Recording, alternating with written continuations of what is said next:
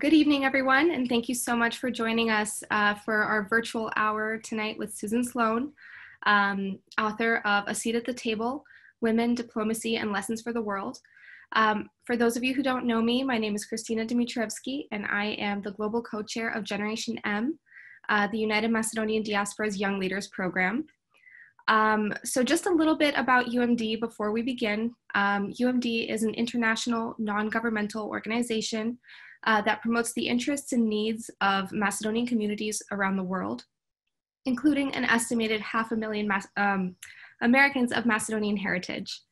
The organization sponsors educational, cultural, and linguistic programming, provides scholarships, holds youth leadership conferences, organizes an annual birthright trip to Macedonia, gives aid to children with disabilities in Macedonia, and leads disaster relief efforts in times of need. So just briefly about how Susan and I met just before we get started.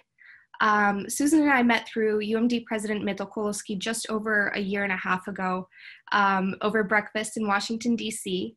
And I learned about her work at AJC as well as their Young Leaders Program, Access. AJC's Access program has been such a wonderful inspiration for Generation M and the work that we've done, which just makes this virtual hour that much more special to host.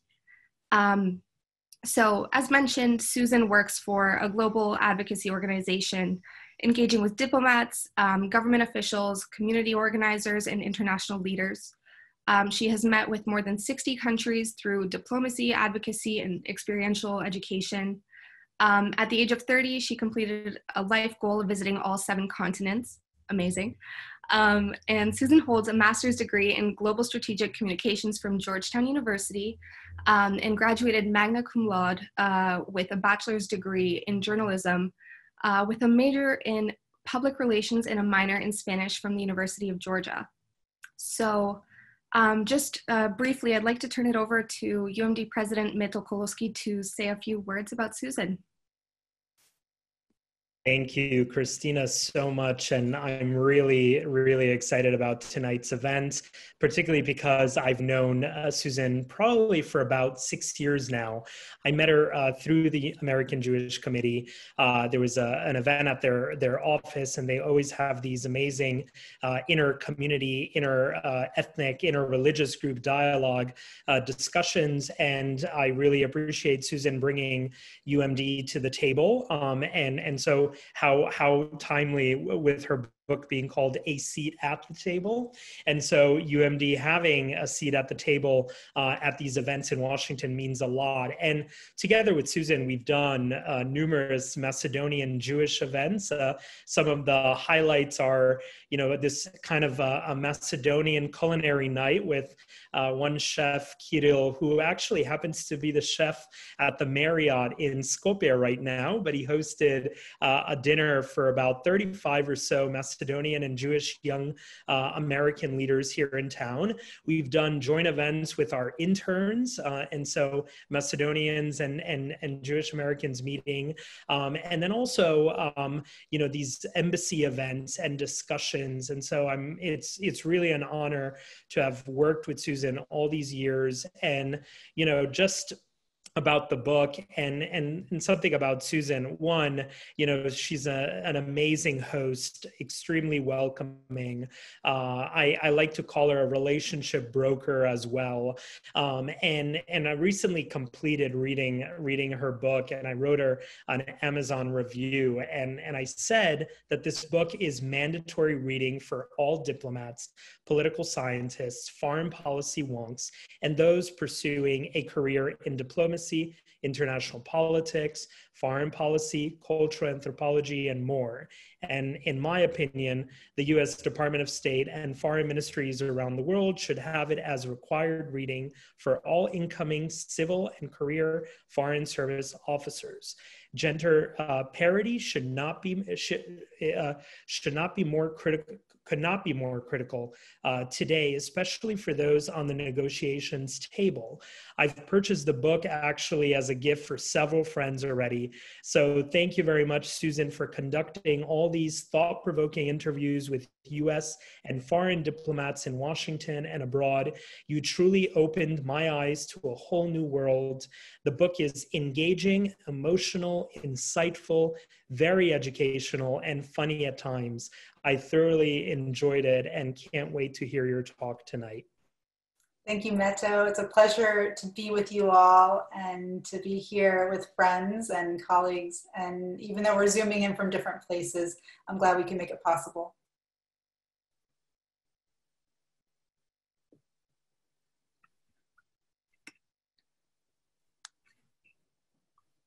Oh, am I unmuted? Amazing. Thank you so much, Susan, for joining us this evening. We're so excited to have you as a speaker for tonight's virtual conversation. You've been such a great friend of mine, Meto's, and UMD's. So we're very excited for tonight. And I guess just a friendly reminder for our audience. So feel free to comment your questions in the Zoom chat or in the comments section if you're watching on Facebook. And I guess with that, we'll begin. I have so many questions, and I may need to cut it down as we go, depending on time. So, I mean, I guess just to start off, Susan, I remember seeing you at the Advisory Council on Bosnia and Herzegovina's gala in Washington, D.C. I believe it was in April of 2019. In the prologue of your book, you outline how this was an inspiration behind your work. Given your career and background, can you tell us how somebody who works at a global advocacy organization like AJC decides to write a book on such an important topic, and what inspired you to be so passionate about it? Going back to that night, Kristina, I know a bunch of us were there in our black tie attire, and if you remember, all of the people that were honored that evening happened to be all women. And I don't know about you and everyone else on the call. However, in Washington, D.C., rarely do you see all women leaders being honored at an event. So for me, it was very personal in a different way that I had never been to an event like that before. And what I discovered is that these stories were so powerful of women ambassadors, government officials, and for-profit women who work in a different sector, that I didn't want their stories to happen in a vacuum. We've seen significant cultural change within our society with the Me Too movement.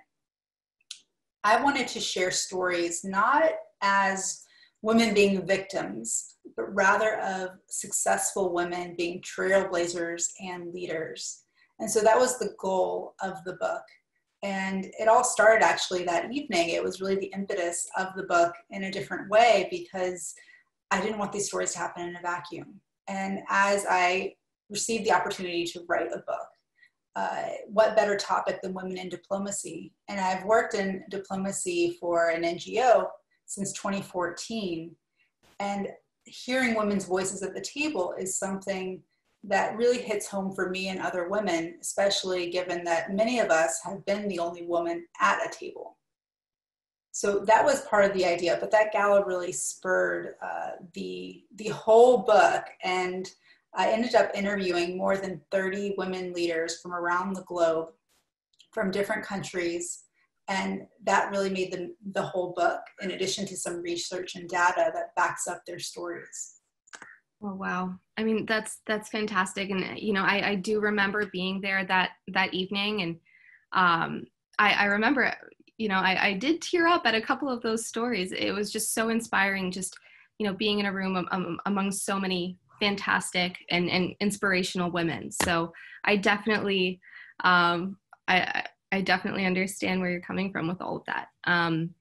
Now, I guess we can move on to my next question. I wanted to learn a little bit more about how you decided to structure the book. So there are 4 parts, and they focus on diplomacy, power, stability, and balance. How did you choose these topics?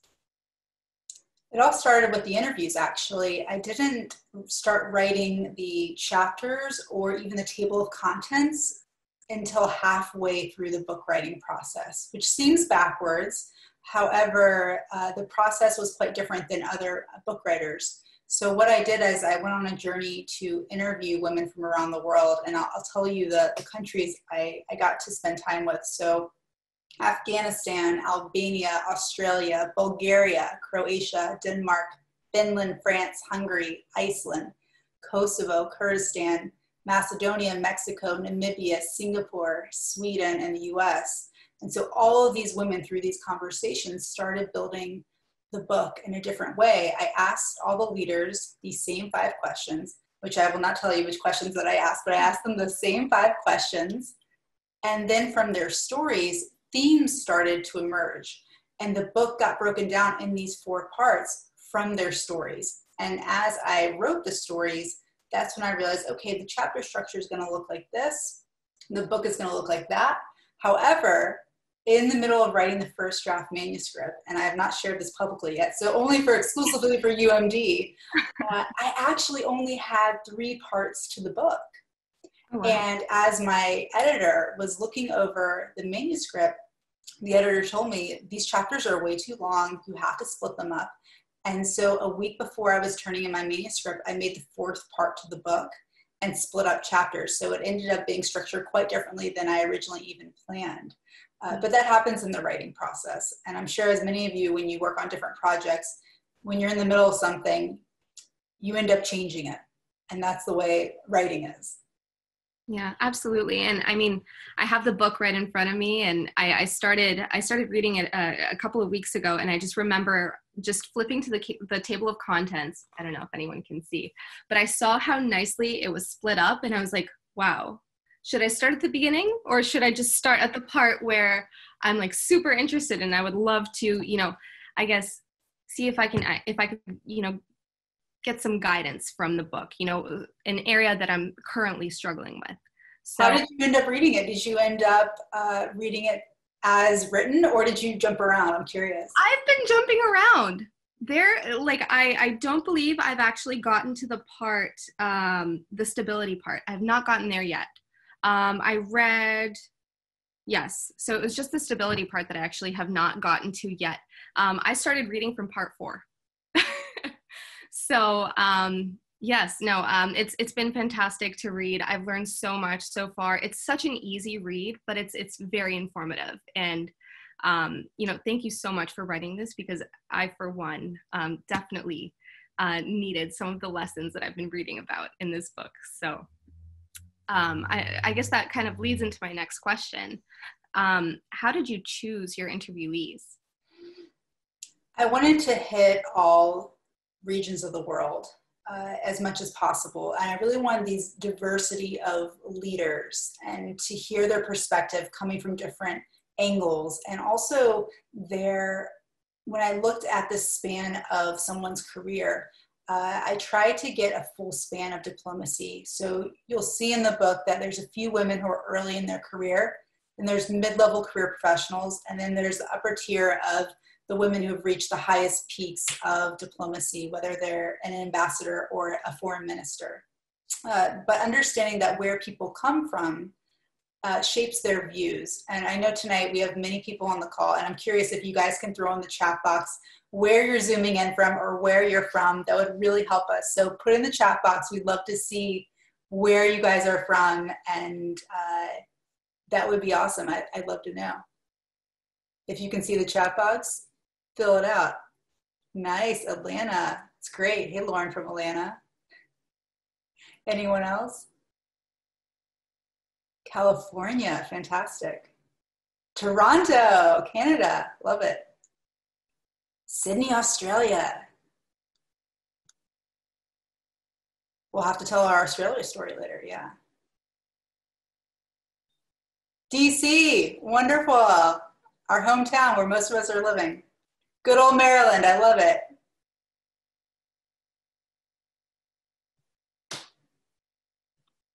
Kristina, should we go to the next question? Absolutely. Sorry, I was having some issues there on muting myself.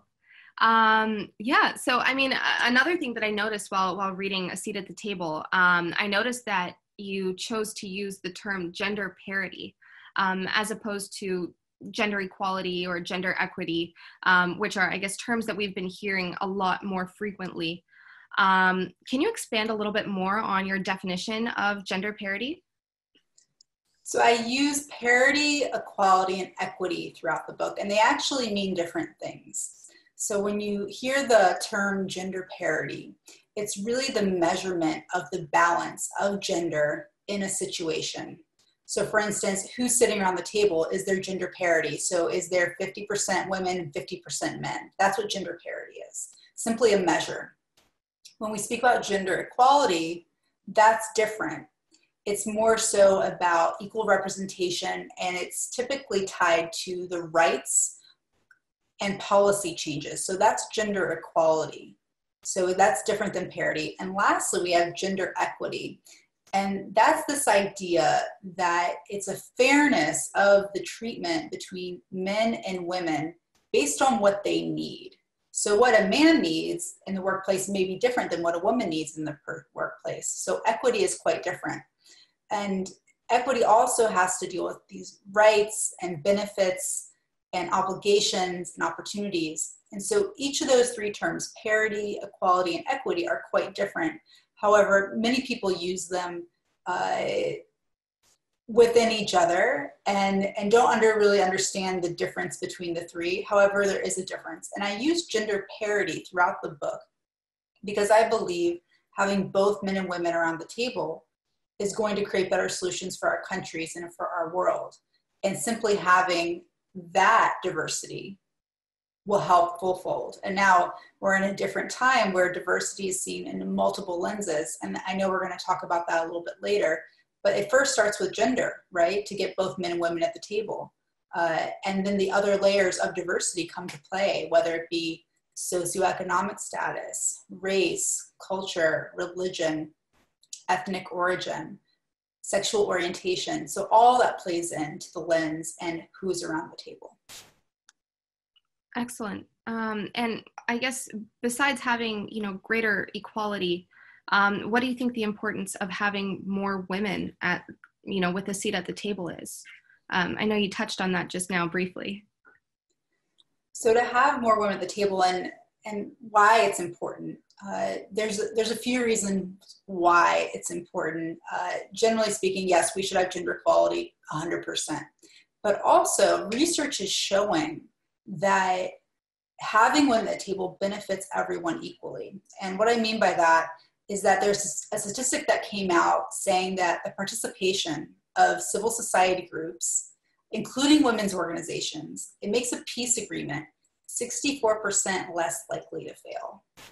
In addition to that, foreign policy research recently stated that companies with the highest percentage of women in management are 47% more profitable than the lowest. So it hits that bottom line of more profitability to have women in leadership positions and management positions. However, we've seen that many women aren't in these leadership positions. And so last year's, in 2019, Fortune 500 list of women CEOs, there were only 33 women on there. That's 6.6%. So that's not gender parity. And so if we understand that having women at the table is more profitable, creates better solutions, then why aren't we having them there? So it's not only important from those statistical points, there's also this level of how women relate. And I'll tell you a story about the ambassador from Finland who I interviewed. And in the book, I write that when she spoke with me, she told me that women have this inherent ability to listen. And she's seen many of her colleagues in diplomacy gather people around the table, and they take themselves out of this ego-driven leader, and they are more of a convener, having people listen. And women tend to be the listener. And there's something very special about that in a multitude of ways, because if you have a leader who is willing to listen, then you're going to have a leader who will hear multiple solutions. That can be very powerful. So listening is one key factor. In addition to that, having more women at the decision-making table can affect security and peace. When women, and it's been shown and proven, and I talk about these stories in the research in my book, that women who are in conflict zones are able to go into the community in a far different way than men. They're able, especially in socially conservative countries, they're able to go into the homes of families and speak to the women. A man cannot go ahead and do that. And what they learn from speaking to the women is if it's safe for the children to go to school. So that means, are the streets safe? They understand the cultural and social and political context based on what the women are telling them of the safety and security of the family. If women security leaders are not able to meet with other women, we won't have that information. And so that directly affects peace and security in multiple conflict areas. And so having women who are getting and gathering this information, bringing it to the table, they're able to open up the lens of how we look at global solutions. In addition to that, I'd say that from the conversations of these women leaders that I had, women see things differently than men inherently. And we need both men and women at the table to come up with these plans that help our countries and our companies and our organizations. And when you lack that diversity lens of gender, you're missing out on 50% of the population. That's a large percentage. Yeah, no, I completely understand. And I believe you had another story in here about, I'm not sure if it was the same ambassador that was in Yemen with the 16-year-old girl. It was just such an interesting story to read, because I find that, you just kind of explained it, I'm sure, better than I'll be able to explain it, but women just have this different touch, where we know how to relate, not that men cannot, it's just in a different way. So I definitely agree with all of that. And I guess, this kind of leads into my next question. What advice do you have for young women that are aspiring to break into diplomacy or any other male-dominated field? This question, I think, is so important for women, but also how we train women to go into not only diplomacy, but yes, male-dominated fields, which there are many of. Number one, and this is what I heard from so many of the women I interviewed, is education. Educating yourself, whether you get an undergraduate degree, a master's degree, a PhD. All of the women I interviewed who are very prominent leaders all had significant education. It was a factor that they all shared, no matter where they came from. So number one, education. Number two, they started saying yes to themselves at a very early age. And what I mean by that is that oftentimes in a woman's career, especially in a male-dominated field, women are told no, or that they can't do something. And so taking that away, and you mentioned Ambassador Barbara Bodine, who is the US ambassador to Yemen. She took that idea that hearing no all the time, she was just going to turn it into a yes. And that's this idea of saying yes to yourself and being inclusive of yourself. And we need to train our young women to do that. In addition to that, a few ambassadors told me that women who are looking to get any job or anything they want to do, they have to change their own mindset. So one of the factors is, and the Swedish ambassador said this to me in our conversation, I write about it in the book, that a man will look at a job and the qualifications and see 10 qualifications, and he'll say, oh, wow, I fit 2 of those, this job is for me. And a woman will look at the same job and will have 8 of the 10 qualifications, and she'll say, oh, I don't have all 10. I don't think I should apply. And so as women, we have to say yes to ourselves. We cannot say the no, be the first person to say no. And so those 2 things of saying yes and getting an education can really propel people in this field. More than that, many of the women I interviewed all had a significant colleague or mentor that gave them positive reinforcement along the way. And so whether you're entering this field or if you are deep into your career, whether it be a mid-level career professional or at the top of your career, you have the power to mentor and guide both men and women, and that will give them more seats at the table. Thank you. And I guess to kind of switch gears a little bit, I wanted to touch on something. So in Macedonian, we have a word, it's domakinka. And a loose definition of this is a woman that can do it all, but primarily in the home. How do we break out of these cultural norms that sometimes restrict women's growth within the community? I love that term. And there's a similar term that we have in Judaism that we talk about during our Sabbath, which is called Eshes Chayil, which is a woman of valor. It's in the Old Testament in the Bible. And so I know many cultures and societies know this term of a woman can do it all. And there are many cultural norms, yes, that restrict women's growth within their community in multiple ways. And whether they come from a socially conservative country or not. And what I found is that women have to be creative.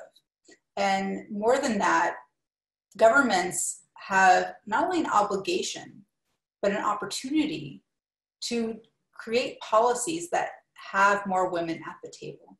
So I want to tell you a story actually about one woman I interviewed who works for, I'll call it a public diplomacy firm. And she shared with me that when she was working for the US administration under the Clinton administration, and she was traveling quite a bit for her work, she had her first child, and her child was below the age of 5, and she was abroad and she missed her child very, very much. And one of her contacts happened to be the Latvian president, Victor Freiberger. And she could see that this woman was uncomfortable that she had to leave her son all the time. And so Latvian president said to her, I know it's so hard and you want to do it all. And sometimes you're not able to do that. And so she said, listen, you can have it all. You just can't have it all at the same time. You got to be creative and figure out how you're going to do this with your son. And so what she decided to do was reach out to all the different embassies she was visiting at the time in different countries. She brought her son with her, created play dates for him during the day, and then saw him in the evening. And while that's not ideal, it was a way for her to see her son and to bring him abroad. And he's traveled all over the world with her, and he's met more probably leaders before the age of 6 than any other human probably during that time. So being creative and taking away this cultural norm that you can't bring your children with you is one story. Another story, though, that I'll share with you is that as men and women are socially changing in our society of what we deem culturally appropriate, we have an ability to make this shift right now. And many of the women I spoke to, their cultural norms were quite different based on the countries that they were from. In the Scandinavian Nordic countries that I interviewed different ambassadors, they felt they had already reached this idea of gender parity and equality, and that they still have ways to go, but they felt that their society and their government, the policies reflected that, and that they didn't see much difference necessarily between men and women. Versus from other countries, even women who are representing the United States felt that our cultural norms still hold women back and restrict their growth. So culturally, it depends on which country people are coming from and how the policies within a government can really change how they're seen in society. And, I guess kind of going off that, we could also touch on Macedonia's first ambassador to the U.S., Ljubica Achevska. You interviewed her for your book, and I just wanted to, get your thoughts, because first, female or first ambassador to the U.S., female, born in Macedonia. I wanted to know your thoughts. I wanted to, just kind of pick your brain a little bit and just think about or understand a little bit more about what was running through your mind while you were interviewing her. Well, I really have to call out Meto for making the introduction, because I wouldn't have interviewed her had it not been for Meto introducing me to her. And there were many male allies that I've had and colleagues that have introduced me to amazing women for this book. So shout out to all the men who have been so helpful on this journey. So it really takes both of us, men and women, to create gender equality and gender parity. That's number one. But number two, this conversation was so special that I had with the ambassador for many, many different reasons. One, she's had an amazing career, but two, she has taken her home country of Macedonia and put it on the map when it wasn't on the map yet. And her story is, I think, quite moving in the book. And I'm sure many folks from UMD, I hope you read the book just so you can read this story of what her insights have been into diplomacy and how she got the country on the map.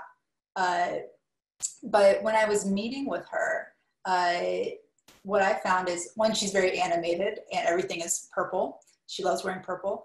But two, that she looks at women at the table in a very different way, and her role as a woman being the first ambassador, even from her country, in a very different way.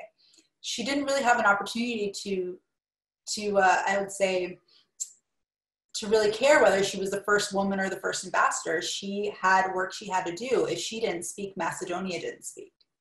And if she didn't go to an event, Macedonia wouldn't be there. And so her role really changed completely from being a first. So not only was she the first ambassador, but she was the first woman ambassador. And many meetings when she would bring either a colleague with her, or it could be even a translator, it depends. Oftentimes those were men. And when she went to the meeting, the people around the table thought that those men were the ambassador, not her. And she'd have to say, no, I'm the ambassador. And there's even this small story in the book when she was at the White House for an affair to meet with the president and the first lady. She happened to be standing in line, and she wasn't married at the time. She came to the event by herself to the White House. And another male ambassador was behind her who happened to also come single and not with a spouse. And when she got up to take the obligatory photograph and the step and repeat, they said, okay, ambassador and the first and your wife, please come take this photo together.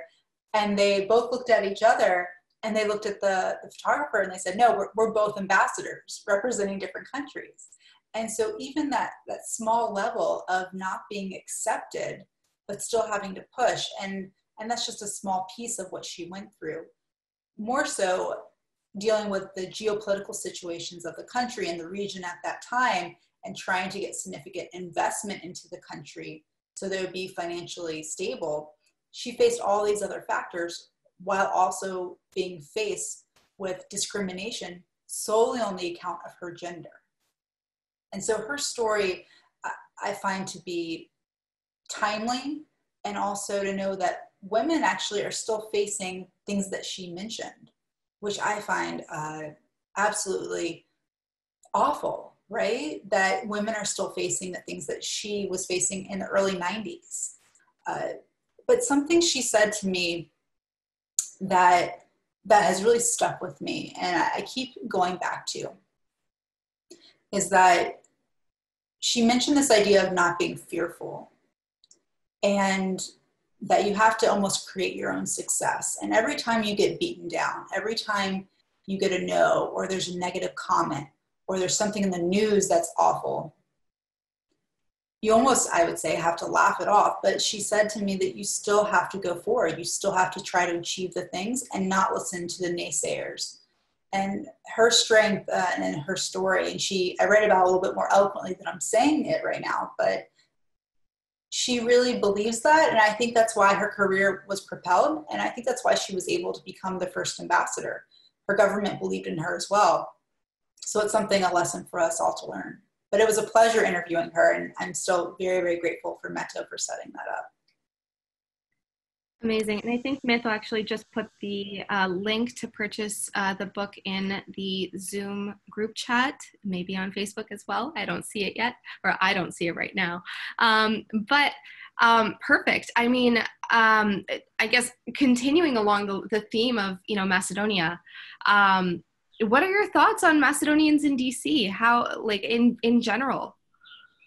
Well, I've always had a good time with my Macedonian friends in DC, let's be real, somewhere on this call right now. But what I find of Macedonians and the country, are very warm people with a deep, deep history in the region, and culturally have so much to give, not only to the region, but to the world. And really through UMD, I've been able to discover a country and a people that I really didn't know much about before. And so I feel very grateful to have this connection in Washington, D.C. and around the world. And I've been to a few different UMD galas and events that it's so joyful. And that's what I find so lovely, is that both men and women are joyful and have so much spirit of their country. And I think the last gala that we had in person was early spring, late winter, and we were dancing around in a circle. There was drumming and music, and everyone was holding hands, which I know we can't do because of COVID, but it was such a warm and festive spirit.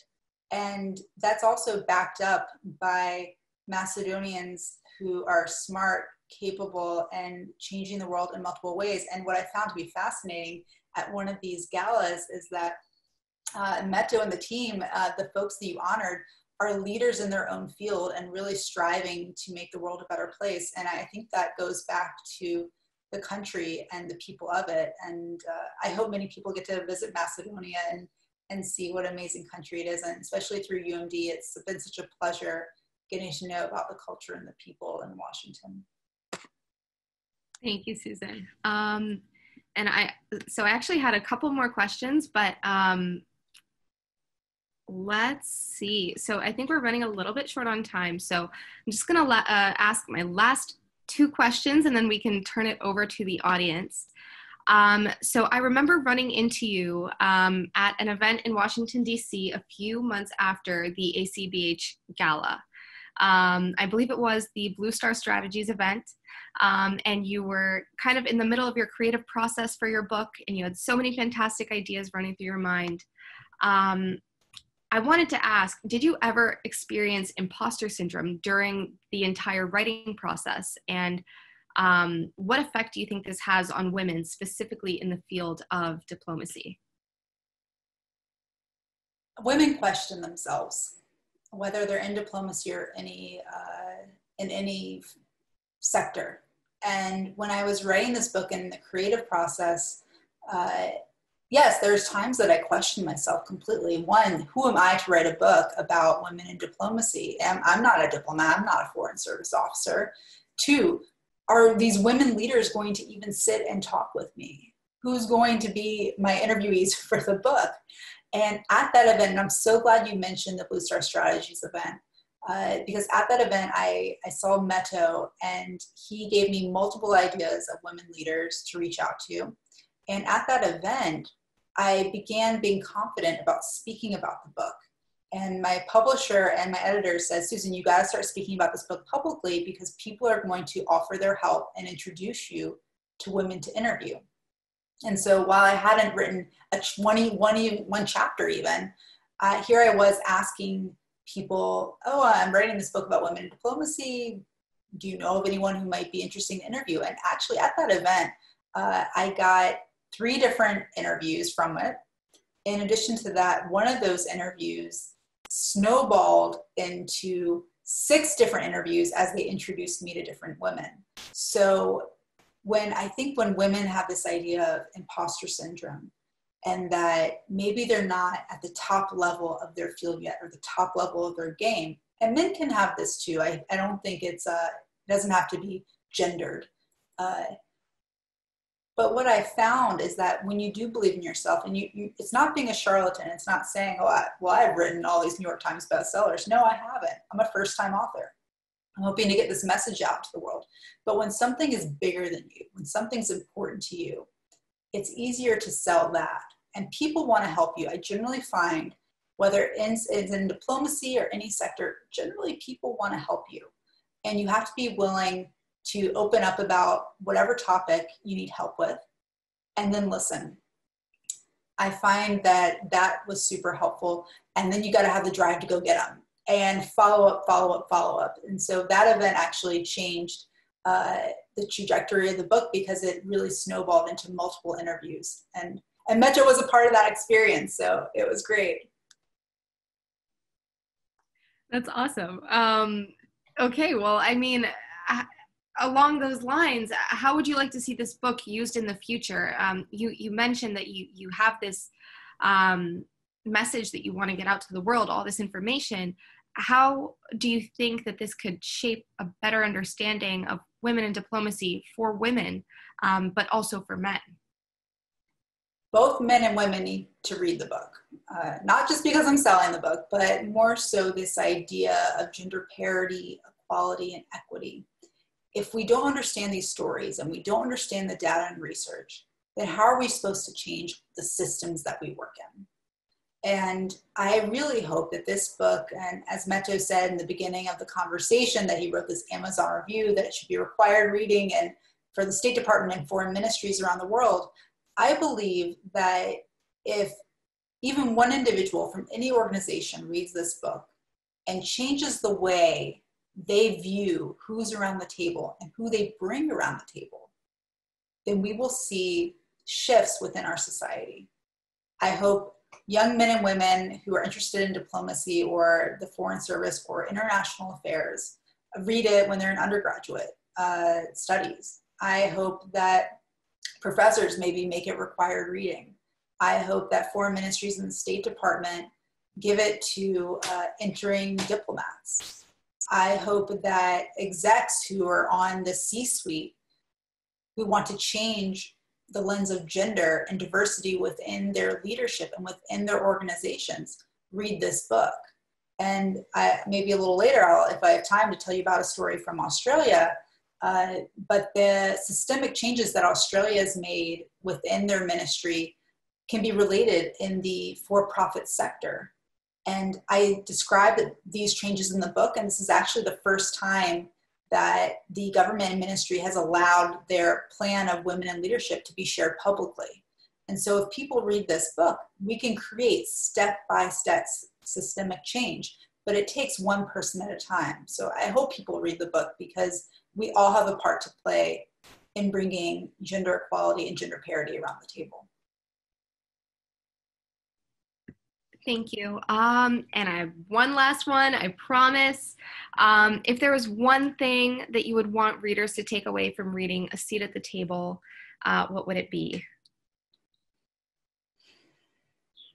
One thing for readers to take from the book. That change starts with one person. That each of these women that had different stories and spanning the globe from different cultures and countries, change really started with one voice and one person, and to keep speaking up. And so if we want to change, especially in the United States right now, we are facing two pandemics of COVID-19 and racial inequality, and change starts with one person at a time. And so I hope that people pick up this book and start creating a change one person at a time. And I hope that's what they take away from it. Thank you so much for that. I guess we will move into the Q&A portion of this virtual hour. We have Virginia Evans, founder of the Macedonian Film Festival from Toronto, who asks, what is the difference when there's a predominance of women in an organization which is not a women's organization? Well, Virginia, thank you for the question. I'll give an example. There are many women who work in the nonprofit field. And so while it may not be a women's organization, there happen to be many, many women working in the field of nonprofit, whether it be diplomacy or another organization.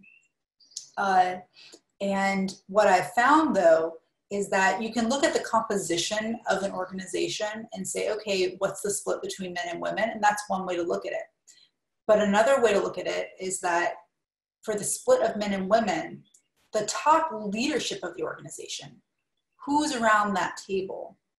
And so I found that speaking with colleagues in the nonprofit field, while women dominated this field and they weren't women's organizations, the top leadership and many of the CEOs of these nonprofits happen to be men, predominantly men. And most people in the C-suite of the nonprofits are men. And so when we look at diversity of who's around the table, it starts, yes, from the top with leadership. And then going to the managerial roles, supervisor roles, what's the split between men and women? And we have to look at that. And so when I mentioned Australia, when they got an outside consultant to come into their ministry to determine why there weren't more women in top leadership, as well as managerial roles, they found out that statistically speaking, there needs to be a split of 40% men, 40% women, and 20% either to create significant culture change. So looking at a board of an organization, the top leadership, and while there may be many women working in an organization, who is around that leadership table completely matters, because those people are creating the policies that are going to affect an organization. Policies such as parental leave, childcare, flex time, and all of those factors affect women and men, but definitely affect women. And so we need to start looking at leadership and asking and requiring that we do a different split of who's at the table. Thank you, Susan, and thank you, Virginia, for the question. Next question we have here is from UMD Advisory Council member Elizabeth Nomovsky from Toronto.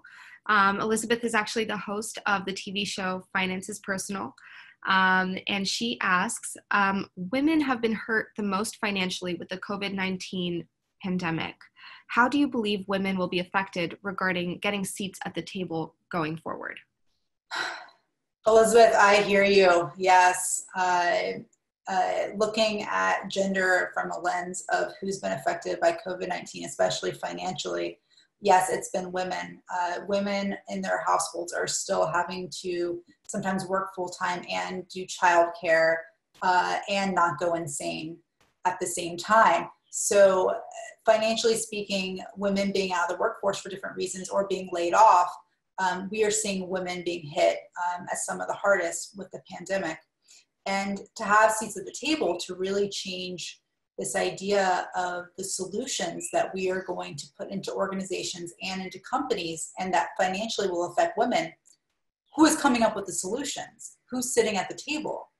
It has to be both men and women. And an article I read a few days ago from NPR speaking about who's on the health task force combating COVID here in the United States, there are very few women. We do not have, even in our own country, in the United States, both men and women are on that table. Now, I can't speak to the health task force in Canada right now. You probably would know that better than I would, Elizabeth. But looking at the countries that have eradicated or combated COVID-19 at a very high level happen to be countries that are run by women.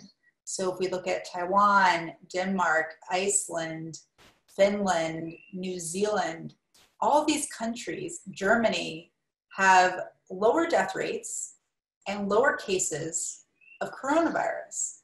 In addition to that, economically, their countries are able to open up smarter and quicker than countries that don't have this gender diversity at the table. So if we're going to look at solutions of how women are impacted financially of COVID-19, we need both men and women coming up with those solutions. And it can't just be men saying, okay, we see that women are impacted by this, but there's nothing really we can do about it. No, we need both men and women at the table asking certain questions and looking at different ways to combat it. Thank you for the question, Elizabeth. I appreciate it. Thank you, Susan, and thank you, Elizabeth. Next question is from Sydney, Australia. Our UMD board member, Vera Sekulovska, asks, in corporate, how do women push through from being placed in listener roles only, but not roles that actually make a difference to the organization? That starts with leadership, and that's something I learned from the Australian ambassador, Kristina, who's currently the Deputy Chief of Mission in Washington, D.C. She was also a former ambassador from Australia posted in Mexico. When she got to a senior leadership role as a senior legal advisor for the ministry, she saw that many women weren't in the leadership realm of the ministry. In addition to that, she saw that many women weren't in supervisor or managerial roles.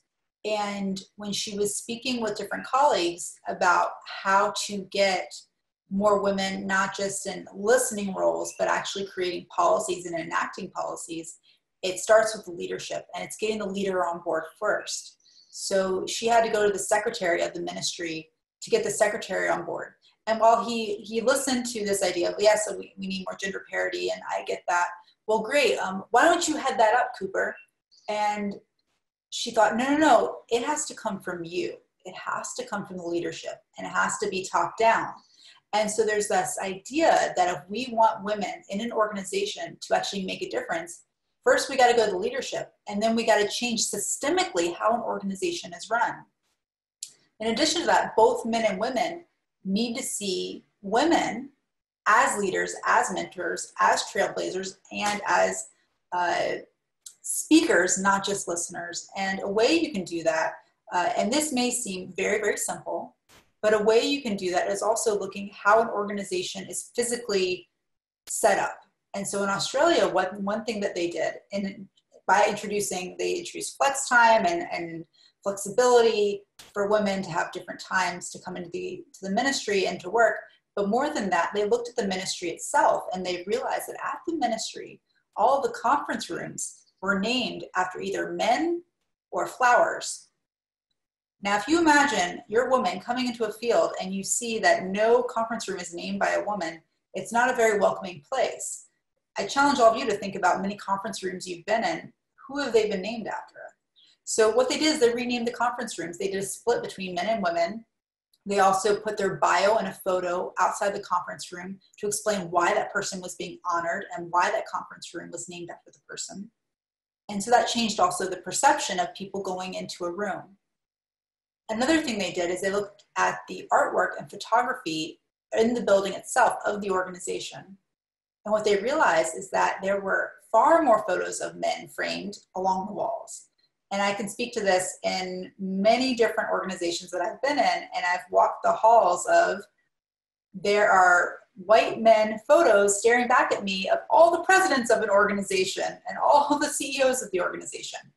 And so simply seeing that, women can't even see themselves of where they want to go. And I heard this from many women leaders that I interviewed, that you have to be able to see yourself in the position. You have to be able to idea of a goal of where to go to. And so what they did at the ministry is they actually changed the exhibits and changed the art and the photography. And they had both historically accurate representations of men in diplomacy, and they also had contemporary photos of women in diplomacy and women in leadership. And so seeing how women are not just listeners, but actually trailblazers in a field, and seeing yourself there allows more women to have goals to reach to. And so each of us can do that in our own organization. How are we welcoming both men and women into a room and into conference rooms, hallways, and multiple places of power? Are we allowing them actually to see themselves there at the table together? Thank you.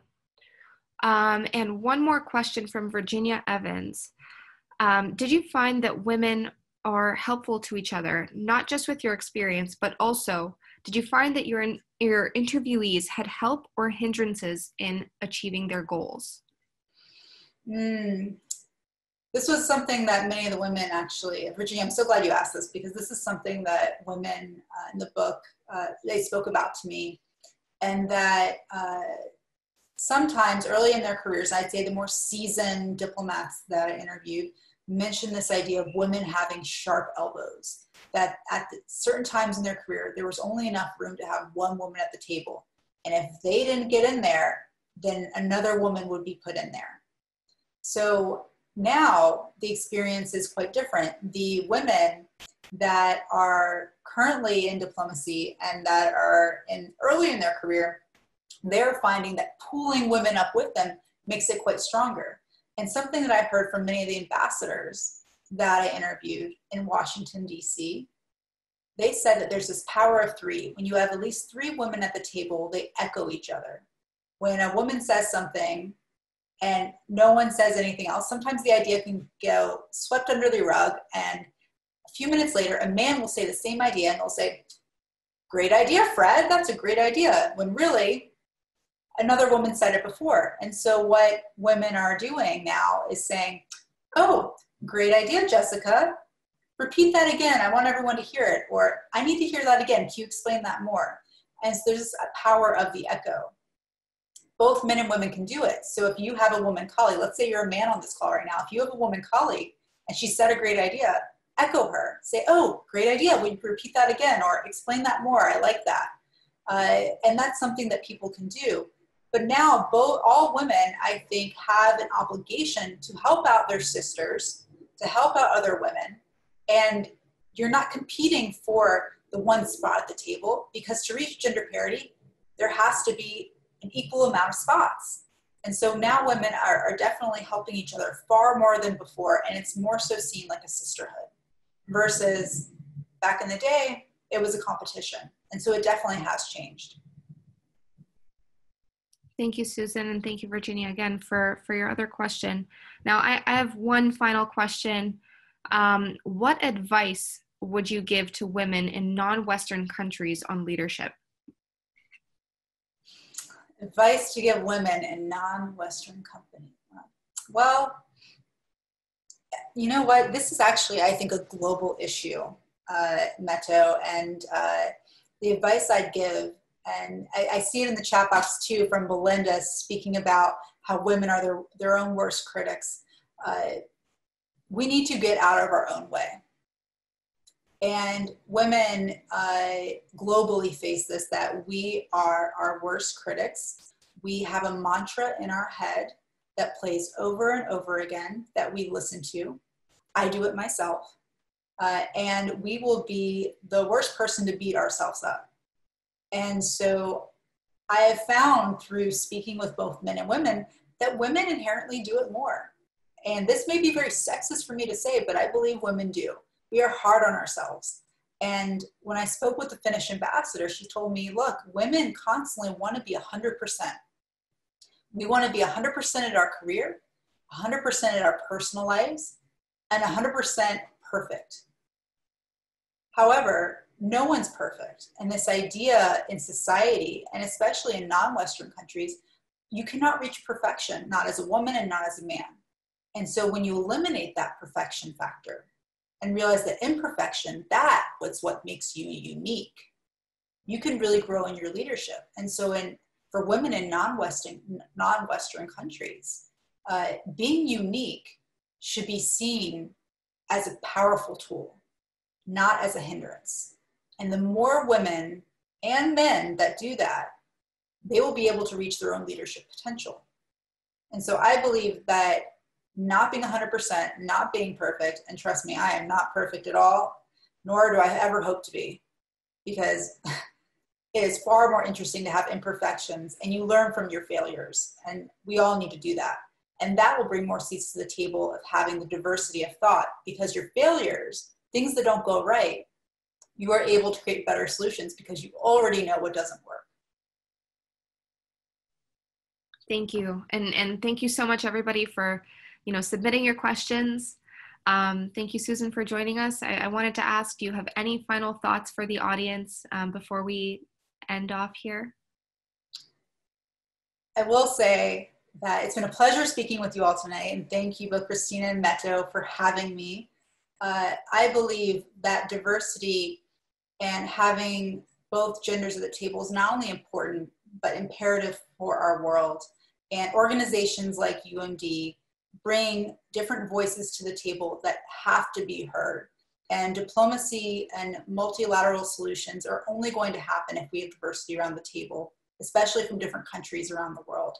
And so the more different people that we get together through different lenses, the better our world's going to be. And I hope each of you will get a chance to read my book. I'm going to throw up a slide on the screen so you know how to get in touch with me. So bear with me. I'm just going to share my screen. But it's been a pleasure speaking with all of you tonight.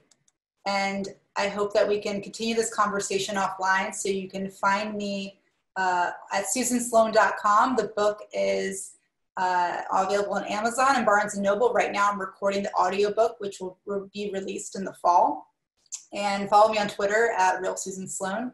And I hope you get a chance to check out UMD's awesome events, because UMD throws together wonderful programs and I attend them myself when I can. So thank you again for having me. Thank you so much, Susan. This was such an engaging conversation. We at UMD and its Young Leaders program, Generation M, are making sure that women have a seat at the table. And believe it or not, more than 60% of our leadership is women. And we pride ourselves on encouraging even more to get involved because of their role as community leaders, mothers, daughters, sisters, domakinki, but business leaders, public servants, lawyers, doctors, and more. We have an important role to play in the Macedonian community, but also at the local, state, province, national, and international level. We need to continue the conversation on women being seen as leaders, and your book, Susan, really elevates the conversation to a whole new level. Thank you from the bottom of my heart. Thank you to all of our participants and those watching live on Facebook. Before we conclude, we have several more virtual conversations next month on maintaining your Macedonian language skills, financials for millennials, imposter syndrome, as well as leadership development. Stay tuned to our social media for announcements coming soon. And once again, thank you so much, Susan, and to all who took the time out of their schedule to learn more about women, diplomacy, and lessons from women. Make sure you all get a copy of A Seat at the Table, and have a good night and day to our Australian audience.